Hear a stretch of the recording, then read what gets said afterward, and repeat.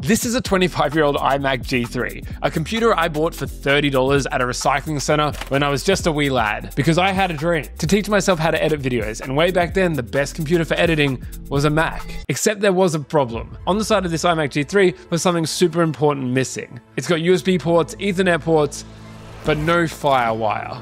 This iMac didn't support editing video at all. But what exactly is a FireWire port? What made it so important? And why the heck do we not use it anymore? Where the heck has it gone? Well, we're about to go down the rabbit hole to find out, tracing FireWire from Apple's secret labs in the 1980s to its tragic end. Poor FireWire. But for real, there was one meeting that literally killed this entire technology in one go, making this kind of boring cable actually super interesting. Okay, to understand what this kind of bizarre technology was, we need to go back to the 1980s, specifically 1986, because deep inside Apple was a group of engineers who had a crazy idea. See, back in the 80s and the 90s, connecting anything to a computer was like Russian roulette. You'd have these things called parallel ports that worked half the time, and for anything professional, you were stuck with this thing called, what is it called? SCSI port is short for Small Computer System Interface Port. Super catchy, you guys. Now, even though these cables technically worked, they could cost up to $100 and required manual device IDs for up to 15 devices. And if you got one setting wrong, they would just stop working. So when Apple's engineers started talking about one cable for everything, most people thought they were kind of nuts. But this impossible vision had some serious engineering talent behind it. You had Michael Tina as chief architect, and John Rubinstein leading the charge on Steve Jobs and Apple's digital hub strategy. And the thing was, they weren't just making another cable here. The idea is that this standard, which became FireWire, could talk directly to device, essentially bypassing computers completely. And they designed two connector types, a 6-pin that delivered 45 watts of power, and a smaller 4-pin version for smaller devices. But the real breakthrough was called asynchronous data transfer. FireWire could guarantee bandwidth in real time, reserving up to 80% of its speed for time-critical video and audio streams. Pretty sick. But having brilliant engineers and revolutionary technology doesn't mean that it'll actually work in the real world. The early prototypes of FireWire were a mess, and this peer-to-peer approach sounded great on paper, but in practice, they got device conflicts and timing issues and just a lot of stuff went wrong, not to mention the problems they had with longer cables. PC manufacturers were skeptical about the cost and complexity. Sony and Intel were interested, but they kind of just watched from the sidelines. So Apple made a decision that would either make or break everything.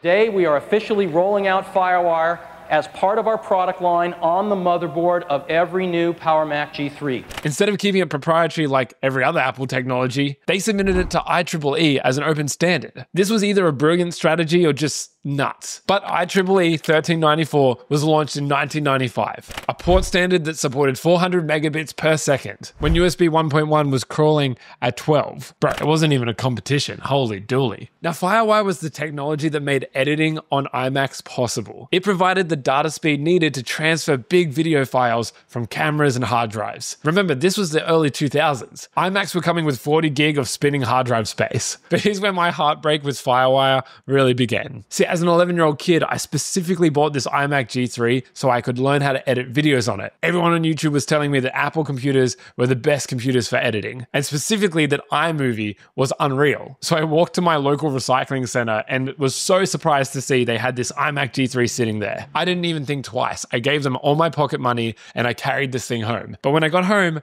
I was quickly disappointed. When I booted macOS, there was no iMovie, there was no GarageBand. It was just good old macOS. The iMac G3 that I'd so hopefully bought had no FireWire port, and it didn't have the specs to run iMovie. I legit couldn't even you couldn't even install iMovie. I wouldn't get to edit on a Mac for like another 5 years when I saved up for my first MacBook Pro, but that's a story for another time. But everyone else with an iMac, well, they had FireWire. And for about 5 years, FireWire absolutely freaking dominated. See, this was the mid-2000s, and every DIY filmmaker flocked to these Canon and Sony cameras. Even professional recording studios would run PreSonus interfaces, all of which featured FireWire as their way to connect with each other. FireWire quickly became the standard that enabled creating stuff. I have a lot of nostalgia for this time. It was the start of YouTube. It was the start of what it meant to be a creator and to make stuff at home. Everyone around me seemed like they were learning how to make music and editing videos. It was just, it feels like it was what kicked off what we have right now. And FireWire weirdly was part of all of that. But it wasn't just for newbies like me. It was built for professionals, people who needed reliability when it came to cables. And then Steve Jobs went and did something crazy. He put 1,000 songs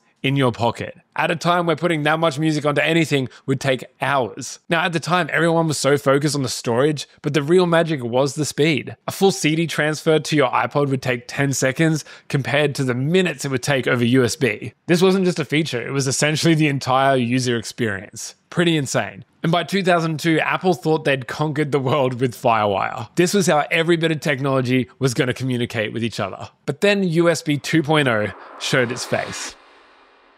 Recently, I was packing for a trip with my family. It was our first flight with our little baby, and it felt like I spent 15 minutes just trying to collect every single cable I needed to charge all of my things. To be fair, I'm not the most organized person. I have laptop chargers, phone chargers, camera chargers, backup cables. I swear I pack more cables than I pack underwear. Is that just me?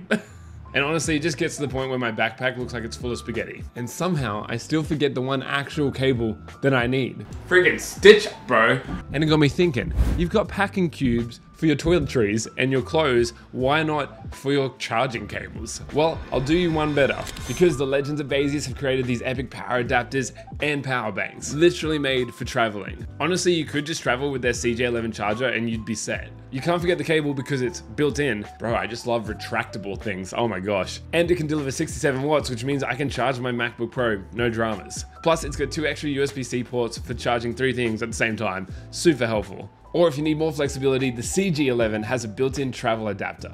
It has 70-watt fast charging and an integrated cable, plus you can plug in all of your other adapters. So if you're in a different country, this thing is so sick. But honestly, I just think I'll full send and use the CR11 power bank. It has a 20,000 milliamp hour capacity and a built-in cable as well. That's essentially 3 full iPhone chargers and it's airline approved. This thing is a beast. And now my tangled mess of a bag is now just 3 items. No more cable spaghetti. So if you're looking for a better option when traveling, check out the Baseus Core series. Head to the link in my description, and thank you so much to Baseus for supporting this video. See, USB 2.0 launched with a transfer speed of 480 megabits per second. Finally, some real competition for FireWire. And pretty quickly, the tech press was calling it the FireWire killer. USB 2.0 had higher theoretical speed built into every PC motherboard, and it was backed by Intel and Microsoft. And honestly, for the first time, Apple looked kind of vulnerable, but then they came back swinging. Their response was to release FireWire 800. You know they had that in the back lab somewhere for ages. It featured double the speed, longer cables, backward compatibility, and it actually destroyed USB 2.0 in real-world performance. And Apple thought they'd won the war once again. But really, they were about to lose everything because of a single, kind of greedy decision. See, back in 1999, Steve Jobs learned that IBM was making hundreds of millions of dollars from patent licensing. And so Jobs started thinking, here's Apple giving away their revolutionary technology basically for free, while other companies were printing money from their intellectual property. I mean, I can't blame him for thinking this. Why shouldn't Apple get paid for FireWire? So he made the call that kind of destroyed everything, and Apple increased the FireWire licensing fees from $0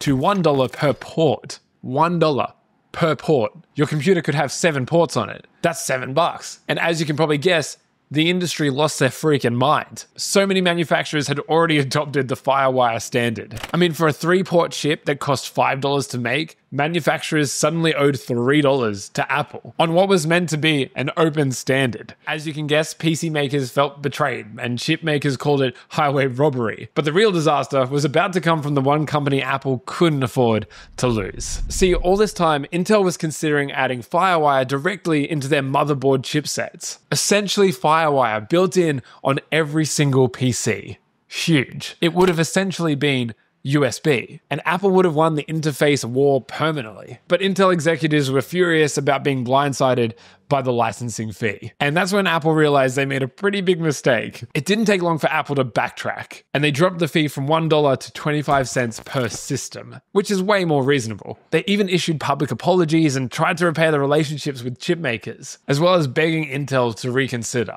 But it was kind of too late. Trust was broken, and the momentum for FireWire was dead. And what happened next might be the most painful irony in tech history.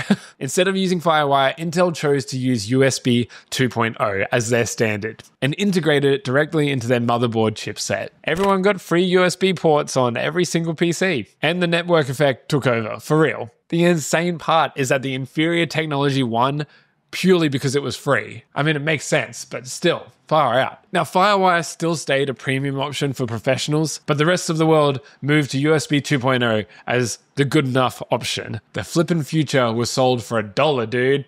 $1. FireWire lost despite being superior in every technical measure. It was faster, more reliable, better engineered, and honestly enabled entire creative industries, which is insane. But it was kind of owned by the wrong people at the wrong time with the wrong business strategy. And in hindsight, FireWire could have ultimately become USB-C. That could have been an Apple move. Son of a biscuit. By 2012, Apple quietly removed the FireWire port from the MacBook Pro. I remember this so clearly because I had to buy so many freaking dongles for all my music equipment. Holy dooly. It was just a daisy chain of dongles. There's legends out there still recording music on old FireWire interfaces, and to me that is pretty flippin' legendary, far out, and really shows how powerful FireWire 800 still is now, all these years later. And technically, FireWire hasn't disappeared completely either. FireWire didn't really die, it kind of just evolved into something better, something smarter. Apple's Thunderbolt ports, the technology they use, still carries FireWire's DNA. High speed, daisy chaining, power delivery, peer-to-peer architecture, all the good stuff about FireWire. But this time, Apple partnered with Intel from day one, which is why we all use USB-C now. Thunderbolt is what FireWire could have become with the right strategy. But to me, FireWire's legacy isn't even really about a port or about a cable. It's about the creative revolution, if you can call it that happened around the same time, that was enabled by this cable. Every indie film was shot on a DV camera, and every album was recorded through a FireWire interface. A whole generation of people who learned how to make stuff used this technology. The FireWire port may be gone, but the role it played in all of this creativity honestly makes it pretty freaking legendary. I should try and buy some old FireWire tech. That would be pretty sick. Yo, if you want to watch me goof around with some more legendary tech, check out this video.